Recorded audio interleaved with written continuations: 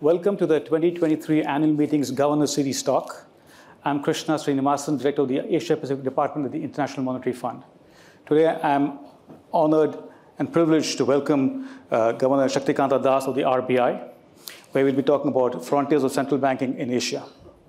Now, Governor Das requires no introduction, but I'll do my obligatory piece here.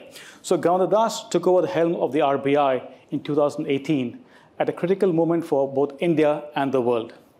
And since then, he's been guiding monetary policy and banking regulation in the world's 5th largest economy. Now, during the pandemic, COVID-19 pandemic, he took bold and timely actions to mitigate the impact of the pandemic and to save lives and livelihoods. He's passionate about digital technology and fintech, both geared towards increasing access of the layman or the common person to finance and to promote financial literacy. Needless to say, given this track record, he received this year the Governor of the Central Bank Governor of the Year award from the Central Banking ceremony. Before joining the RBI, Governor Shaktikanta Das had an impressive career in the Indian civil service. So Governor Das, it's a pleasure to have you here. Thank you. So we have a slight change in format. We initially thought Governor will make some opening remarks, but the Governor has agreed to answer questions rather than give some opening remarks so that he has more time to answer some of your questions. So Governor, let's begin with what we've seen in Asia. What we've seen in Asia is inflation started rising much later than other regions of the world. When it started rising, it rose much less, and now it's declining faster than other parts of the world. Was that the experience in India too? And if so, how would you explain that? Yeah, I think first, good afternoon to all of you. And thank you very much, Krishna, for giving me this opportunity. Thank you to you personally and to the IMF. And very happy to see you all this afternoon. Now, coming to the inflation scenario in India, yes, by and large, what you say is right. And I think I will say in the context of India, I think the primary reason for that was that the COVID time response of both the Monetary Authority, that is the Reserve Bank of India, and the government from the fiscal side, I think the response of both fiscal and monetary authorities were very calibrated and targeted. There was no excessive fiscal expansion, excessive compared to other countries, because the government did enhanced substantially. The fiscal targets were extended during that time. It was widened. The government went for a higher fiscal deficit. So when I say it was not excessive fiscal support in comparison to many of the advanced economies. And also on the monetary side, we took very calibrated measures during that period. While we provided a very strong support to the financial markets with a commitment to see that the financial markets function normally and the normal activities go on in the financial markets. So we undertook a number of measures. We undertook, like for example, we pumped in a lot of liquidity. We pumped in, we reduced the policy repo rates, the interest rates by 215 basis points on top of a few rate hikes which we had done earlier. So liquidity, then we did the adjustment of rates, reducing the rates. And we also provided support to the lenders, that is to the banking companies and to the non-bank lenders, by first offering a moratorium of 6 months, followed by a resolution framework with regard to the loans which were under stress. So, and all these responses were very calibrated. Just to give one example, we injected liquidity, but almost every liquidity injection measure was accompanied by a end date, by announcing an end date, by announcing a sunset date. So for example, when we gave liquidity, it was given for 1 year, or it was given for 3 years. So, and the lending standards, the collateral standards were not diluted. It was the banks which availed the credit, and the collateral standards were not diluted or compromised. And right from day one, the bank knew very well that they have to return this much quantum of liquidity, say after 1 year or after 3 years. So they were able to plan their liquidity management better. So that is just one example which I am giving. So by and large, therefore, in India, the monetary and fiscal response were very calibrated, very targeted. And simultaneously, I think the supply side management and the steps which were taken by the government also during that period, it did help us to sort of bring down, it did help us to sort of see that the inflation was kept under check. And naturally, due to a combination of all these factors, I think the inflation spike in India came a little later, maybe compared to what you were saying. In fact, I would even go to the extent of saying that without the war in Ukraine, our inflation, would have been very much within our target range. Our inflation target, as many of you would know, is 4%, with a tolerance band of 2% on either side. So in February of 2022, when we did the monetary policy statement, our projection for the next financial year, 22-23, that is commencing April 22 up to March 23, our projection of inflation average was 4.5%, very close to our target of 4%. But then the war commenced. With that, the commodity prices just hit the roof, particularly the prices of crude oil.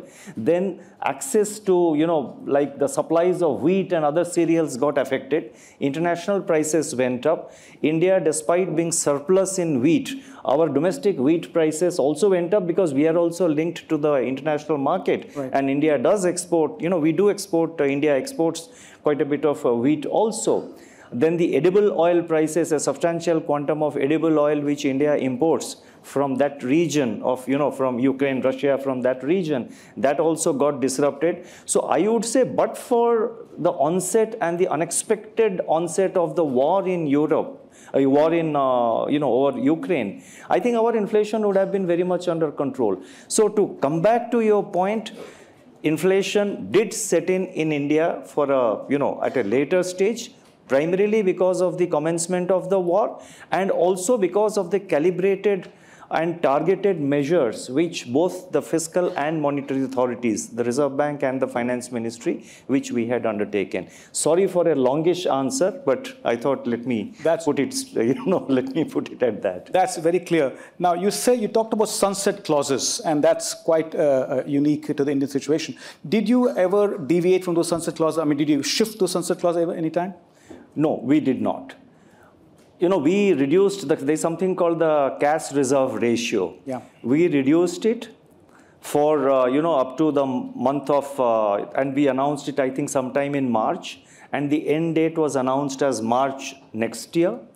We did not extend it, but instead of a bullet adjustment, a bullet correction on 31st March, we phased it over a period of 2 months to make the process,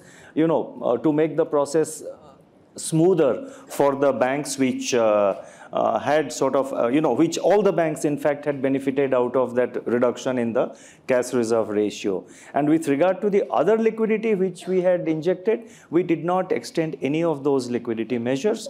And parallelly, we were also working with the banks. I mean, that's again, maybe I will, as a part of some subsequent question, I can answer. We were also parallelly working with the banks and the NBFCs through our supervision, through our regulation, to see that that sector of the financial sector, the banks and the non-bank lenders, they also remain, they remain strong and they make a quick revival. So the banks did not ask for it, nor did we have to extend it. Okay. You alluded to one point. You said that the war in Ukraine kind of led to a sharp rise in prices. Now, we've had a series of shocks, right? From the pandemic, then we had the war in Ukraine, the commodity price shocks. In this context of series of shocks, how have you been able to balance price stability, growth, and financial stability objectives of the RBI's monetary policy framework? Actually, if you see over the last 5 years, we have seen a series of, sequentially a series of shocks, and some of them were also quite overlapping. In the second half of 2018 calendar year, there was the failure of a large non-banking non-bank lender. That created a lot of stress in the financial markets, and the financial market activity almost came to a standstill. Liquidity was also under a lot of pressure, so we had to address, and that whole of 2019, it took us to adjust to manage that situation. So we did that by, we had a very close monitoring of all the non-bank lenders. The top 100 non-bank lenders were being monitored at my level on weekly basis, and we tried to inject liquidity, and we ensured that there was no other failure of a major non-bank lender during that period. And we did it by active supervision, by working with the non-bank lenders, and by commencing work in doing a kind of a correction in the regulatory architecture for the non-bank lenders, because earlier it was a kind of a light touch regulation. So we moved towards a greater,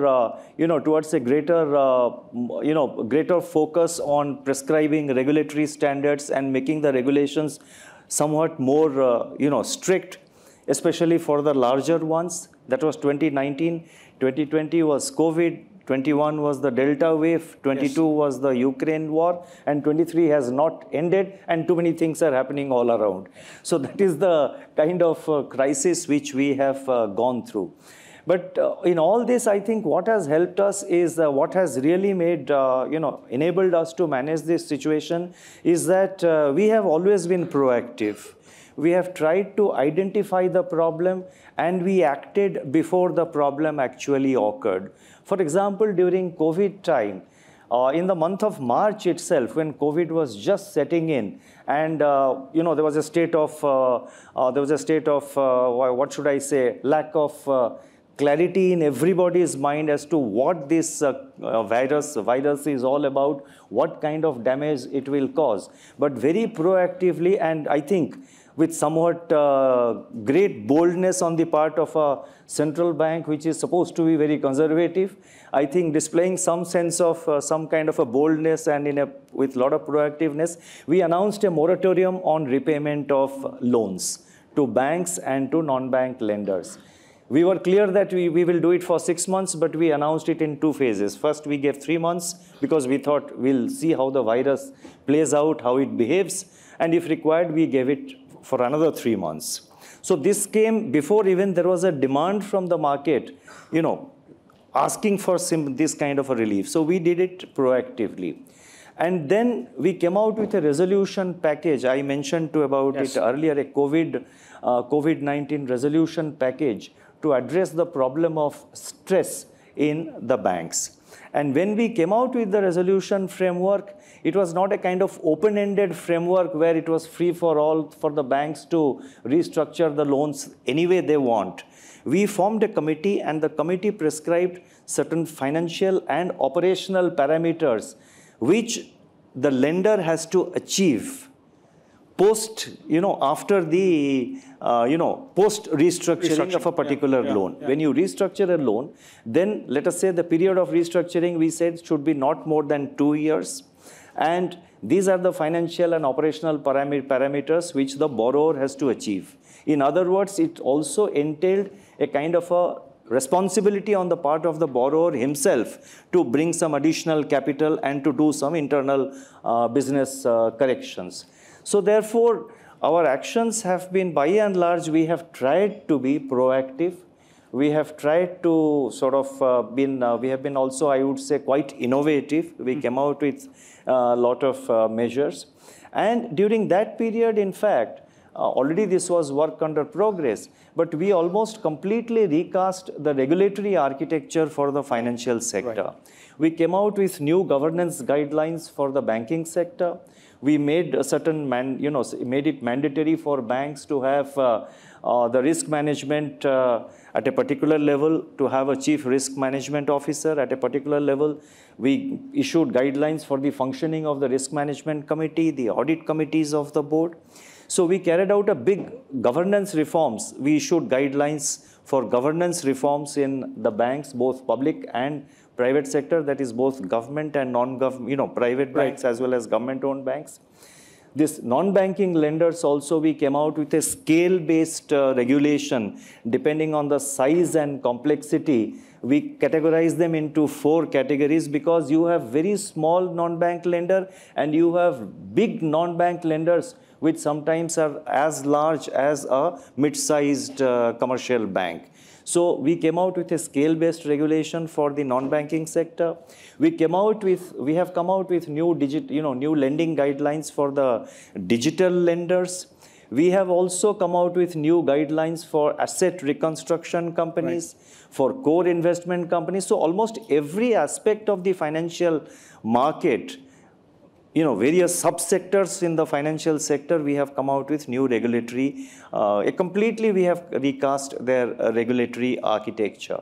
So, and the process of supervision also has been substantially tightened, and it's very, very active today. We no more wait for the we no more wait for the symptoms to sort of warn us. We have now early warning exercises. We do deep dive into the business models of banks or non-bank lenders and try to identify which are the potential areas of risks.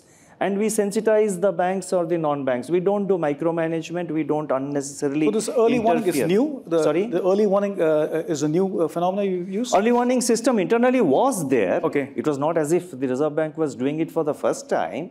It was there, but we sharpened it and we further tightened it. So on the financial sector, we focused. Liquidity I have mentioned. Rates, of course, in response to inflation, we have sort of again increased the rates when the need arose for that. And last but not the least, very important, during this entire period starting 2019 till now, and the process continues, we have built up a strong forex reserve position in the Reserve Bank. Right. Our forex reserves have almost been increased by 70 to 80%. We today our reserves stand at around 600 billion, a little less than 600 billion as per the latest number, but it is around 600 billion US dollars. And in the beginning of 2019, it was just about 390 or little less than $400 billion. Right. It was a conscious decision to build up the reserves as a buffer, as an insurance against the spillover risks. Yes. When you have capital inflows, there will be a day when there will be capital outflows. And in such situations, every country, especially emerging market economies, which always face the consequences of spillovers of actions or what's happening all around, the spillovers are felt maximum by the EMDs, by the emerging market and developing economies. Ultimately, these economies have to look after themselves. And India, with a huge population and with the size of our economy, we have to be self-reliant, we have to be self-dependent, we have to have our strong reserves. So with that objective, we have been building up very strong reserves, and in fact, that has given great confidence to the market that whatever be the challenge, India will be able to meet its external sector obligations.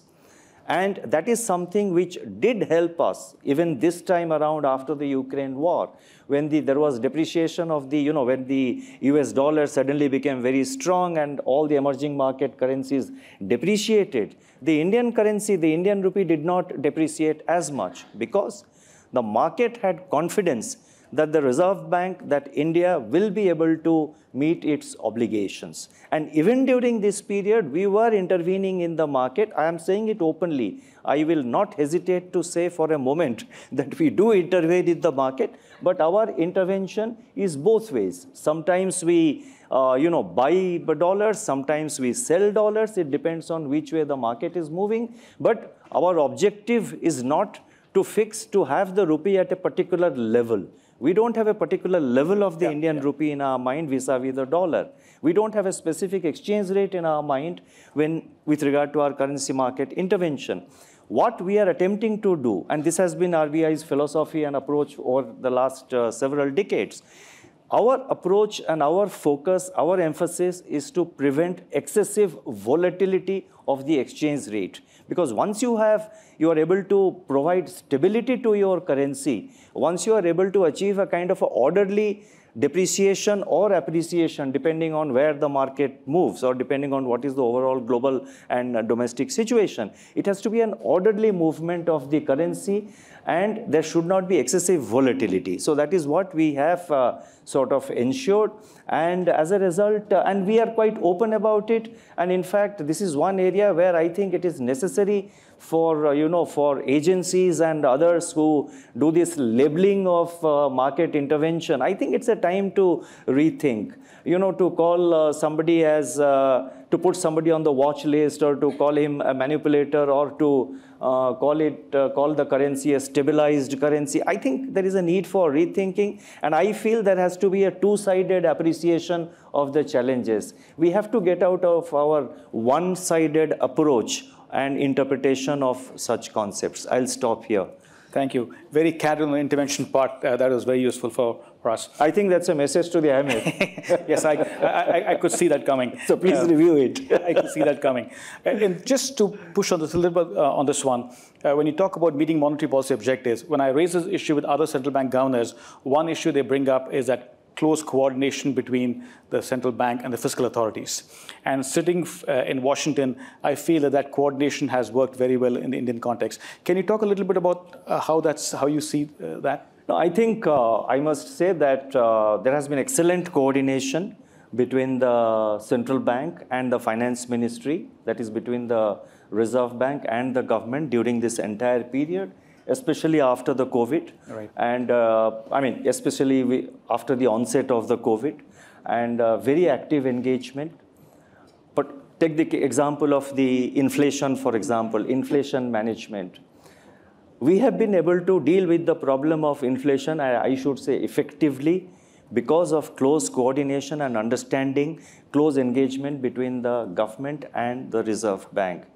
The latest number for the month of the inflation number, the consumer inflation number for the month of September, which was released just about an hour ago, it has come to 5%. Last year in April, at its peak, the inflation had reached, consumer inflation had reached 7.8%. That was the peak. And then it slowly came down. In the first quarter of this year, that is April, May, June, we were able to achieve 4.6%. But then there were some extreme weather events. Vegetable prices went up and the inflation again crossed 7%. But thereafter, thanks to the effective measures, thanks to the active engagement between the government and the Reserve Bank, we did not, when the inflation went up, we knew that the vegetable prices have gone up and it's a temporary spike and it will moderate after 2 months. So we did not do a knee-jerk reaction of doing something on the rate side. We did not increase the rates. We had already taken a pause with regard to the monetary policy, with regard to the interest rates. We continued with our pause, but we were directly engaged with the government, and government undertook certain measures. And because of the measures which government undertook, and because of the way we have been overall managing liquidity and our liquidity, and by keeping the interest rates where they were, by giving confidence to the markets through our communication also, I must mention that for any central bank, especially given the uncertainty that every country today faces, I think central bank communication has become that much more important. So effective coordination between the government and the Reserve Bank communication on interest rates, Reserve Bank communication on inflation. I think all these have worked together to ensure that the inflation, which again went up due to a spike in vegetable prices, Government took several measures to see that the vegetable prices do moderate, and they have moderated. The latest print has come to 5%, and it is exactly in line with our internal projections. If I remember correctly, I think for the second quarter, we had given out a number of 6.4%, and the second quarter number, inflation number, comes exactly at 6.4%. Our internal number for the month of September is also what it has finally come to be, 5%. That's quite So therefore, active coordination between the fiscal and monetary authorities have helped us. And I think this is something which I would like to emphasize, not just when we are facing a crisis. Even in normal times, there is need for, constant engagement and coordination between fiscal and monetary authorities, because both these agencies are ultimately working for the economy. So there has to be conversation, there has to be engagement, and there has to be coordination. We as a monetary policy authority, we also need government support on so many things. We need certain laws to be amended, certain laws which govern the financial sector. We need several amendments. So we also depend on the government to carry out those amendments. And I'm happy to share and mention here that whatever amendments, etc., we have wanted, we have always got excellent cooperation support from the government. So it is very important. That's great. For all times, not just, I'm quite open about it.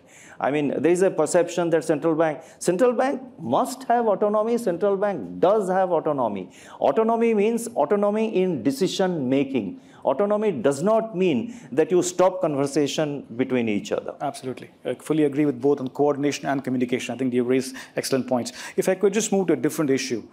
India has been leading the front on digitalization. When they talk about digital public infrastructure, you talk about digital money, digital payments, and so on. And you yourself have been the pioneer in the issue of CBDCs. And you've been piloting this, and I think now you're trying to mainstream it. So what role do you see of CBDCs and digital payments playing in the Indian economy in terms of improving financial inclusion, innovation, and efficiency? Well, thank you. I'm happy that you asked that question, because CBDC is going to be the future currency of the world. And it is necessary that every central bank, every country works on CBDCs. There's one reason, specific reason why I am saying that. Of course, paper currency will continue. But having said that, the world is moving towards digital payments. I think India has made excellent progress, and it's at the forefront of digital payments. Our UPI per day number of transactions have exceeded 10 billion transactions per day. We are doing 10 billion transactions. That is, in the month, I think. 10 billion transactions in the month, 10 billion transactions per month we are doing now. The UPI is doing. Coming to CBDCs, why I am saying it is very important? Because there are now several new animals or birds, whatever you call them, they're floating around under various names. Somebody calls it stable coins, somebody calls it cryptocurrencies. Our point of view is that let us be very careful in interpreting and understanding what consequences they have. On stable coins, the basic fundamental question that arises is, the fundamental question that begs an answer is whether governments and central banks are comfortable with private currency. Currency is a sovereign function which the sovereign delegates to the central bank in countries like India. So therefore, are we comfortable with private currency? So therefore, these new technology products which are coming and styling themselves as great innovation, their financial consequences, their negative consequences for domestic financial stability, for global financial stability, for domestic monetary system, for the global monetary order, all that needs to be understood. And we have published, RBI, I have myself spoken about it, so I'm not going to list out what are the potential threats. Right. They pose a threat, all kinds of threats, terror financing, money laundering, apart from, currencies like emerging market currencies, which will sort of cause the central bank itself will lose control over the monetary system. There are lots of challenges, and these are highly risky. Now, we don't want that kind of a thing.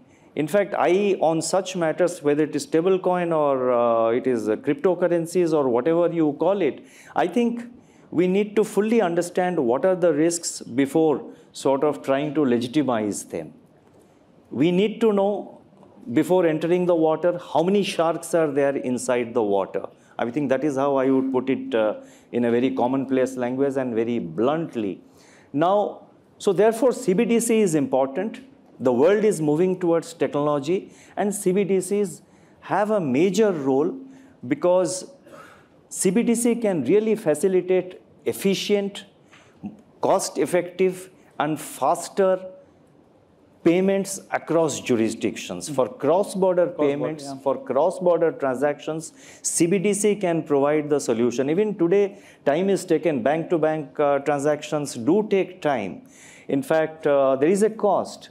According to the latest estimates of the World Bank and others, still remittances cost about on an average 6% is the total cost for remittances. Now 6% is very high. It needs to go down. In today's technology era, it needs to go down. So CBDC can provide a solution to make cross-border payments faster, more efficient, and cost effective. In India, Reserve Bank, we started the wholesale CBDC pilot project in November last year, and the retail mode we started in December. In the wholesale, initially we started with secondary market trading in government securities. Now we are extending it to overnight money markets, that is the wholesale segment. In the retail segment, we have now millions of customers who are enrolled into the pilot project. Almost every bank has been onboarded. The trials are going on. It's a learning experience for us. And the learning process has been very satisfactory. And every day there are new challenges which come. We try to understand what is the problem. So we are really taking it forward in a manner. And on this, we are in active discussion also with other countries which are carrying out similar efforts. So now it's just about going to be a year of our, 1 year of our CBDC pilot project. The learnings have been excellent, and more than what it was 1 year ago, we are even more convinced that CBDC can prove to be the most effective and efficient mode for cross-border payments in particular, other than, of course, domestic transactions. And this is not something which is very difficult. In fact, in India, we have a small, vegetable vendors who have been enrolled into this CBDC pilot project. Fruit shops, small vegetable vendors, they're all onboarded. And we have in India made our CBDC and the UPI interoperable. Right. Yes. So it is not necessary that for CBDC you have, for the e-rupee, you have one QR code, and for UPI you have another QR code. In fact, UPI first we had streamlined the QR codes. It's a common interoperable QR code. Now the same QR code is interoperable with the CBDC. So naturally the efficiency of the system improves. Great. You know, when I used to go to India very often, I used to feel like a dinosaur because I was the only one carrying currency. Everybody seemed to have a digital wallet. So this time at the G20 meetings at the RBI Innovation Lab, I got a digital wallet and a CBDC wallet and 4,000 rupees in free as part of your piloting. So this was really good. So I don't know how much time I have. You could continue this conversation. I want to leave some time for questions from the audience. So maybe I can open up the floor right now. I'm sorry, I can't see everyone from very clearly. We have a question right here in the front. Could you please introduce yourself and keep your question brief?